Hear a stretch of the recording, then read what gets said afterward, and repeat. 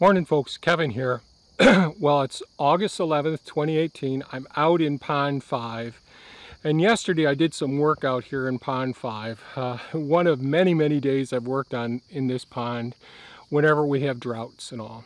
And in a previous video I talked about how we use cardboard products and leaf material that I've collected in the fall from neighboring towns to seal up the pond walls and the base. This pond was excavated in basically a gravel bed area. Gravel beds all around us here. And what I'm doing now is I'm near the island within the pond. I'm down here in the pond right now. So I've got the GoPro Karma camera, the gimbal actually, hooked up to this monopod that this camera that you're looking at me with is attached to as well. So here on the island we can see it's just gravel material here. We could see lots of willow type trees that have turned into bushes. As it floods they die back and all. These are all down in here. There are some pieces of tape that you'll see in here. Right now I'm walking in one of the areas that has all of the glee, the material that's developed as a result of all the decomposing paper products that's in here, and I'm actually getting a little bit stuck walking through here right now. But now as we look at one of the banks here, we can see all of the coarse gravel material here amongst the small trees that have started to grow up in here and died once the pond got filled up in the fall. So this is not a spring-fed pond. This is an area that was dug in a gravel bed. When we look to our west over here, now this is the west wall that I've been working at pretty steadily. It's more of a gradual slope, not such a steep slope. And I've been using the cardboard paper products, shredded paper, old journals, leaf material, some wood chips as well, and it's worked out pretty well. So what did I do yesterday? Well, the area right in front of us, you can see all of that material up there right at the top edge of the pond, and this is one of the lowest spots in the pond here.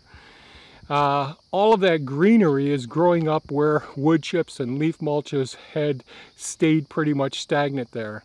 And you could see the color of the material on the ground. You could see some nice dark area, but you can also see some spots where the gravel shows through as well. So what I decided to do was get on Bumblebee, the mini excavator, yesterday, and I decided to basically see all of the goldenrod and Pennsylvania smartweed and all those materials way up there. Well, what I decided to do is take all that green material, use the grader bucket on the excavator, and just knock it down. And there'll be some video footage, GoPro footage of me on Bumblebee, the excavator, following this introduction. And what I did do was I first knocked all that material down because I knew we had saved up quite a bit of cardboard and paper products, and you may be able to see some of those underneath all the wood chip material. So the day before yesterday we got a load of wood chips, so after knocking down all of the weed material that was at the top of it, I still had some area where gravel was. So here's gravel right here. You can see the difference. So this is all porous material, so it's going to leak through here. So I've got more work to do here. But as we move around, you can see the darker material, which is the glee, the organic material that's decomposed and it's sealed up.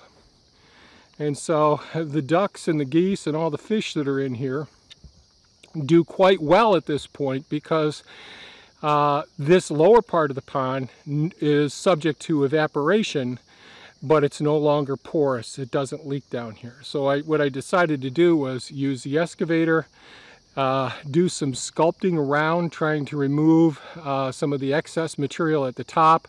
And there was some good organic material that I removed from up there, unfortunately.